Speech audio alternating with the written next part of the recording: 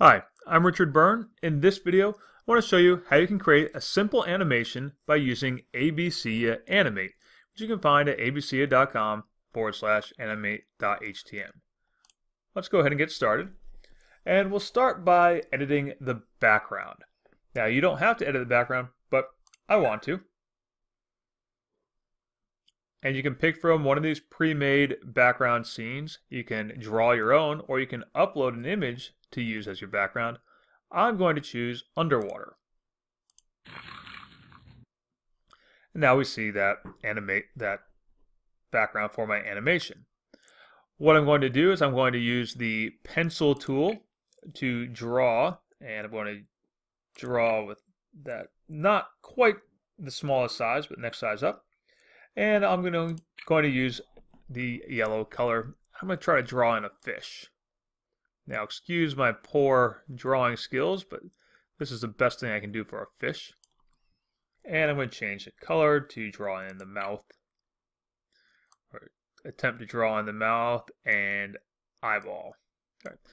Great. So there's my fish, as unfish-like as it is. That's my representation of a fish. The next thing I'm going to do is I'm going to add in another fish to my scene, and so I'll have more fish appear as I go through my animation. Now, to do this, I could just click on the next frame and redraw this thing, but I'm going to copy the frame. So now I'm copying this to frame number 2, and I'm going to draw in a different fish. So let's pick my pencil tool, and in this case, I'll make that one much larger, and I'm going to use a different color, and I'm going to have my fish come in from the other direction as if it's trying to swallow up the smaller fish. And again, I'm going to change colors to put in a different color mouth and eyeball. So this is not an exercise in how to draw, clearly. Now, I can repeat this process as many times as I want, up to 100 frames. You can see here I could also start to add in some text. Might say, these are poorly drawn fish.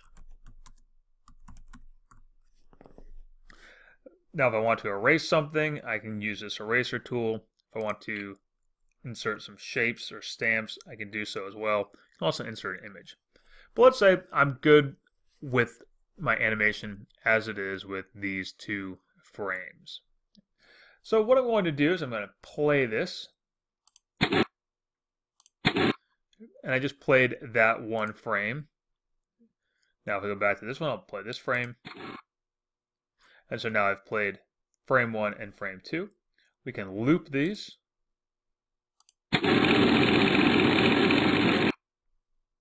And when I'm happy with my work, let's save it by exporting it. And we'll say we want to use half size for the sake of time.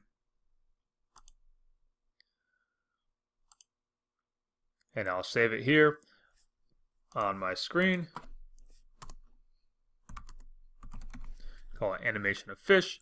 I'll put that right on my desktop so I can find it quickly and save it. So that's how you can make a simple animation by using ABCya Animate. As always, for more tips and tricks like this, please check out freetechforteachers.com and practicaledtech.com.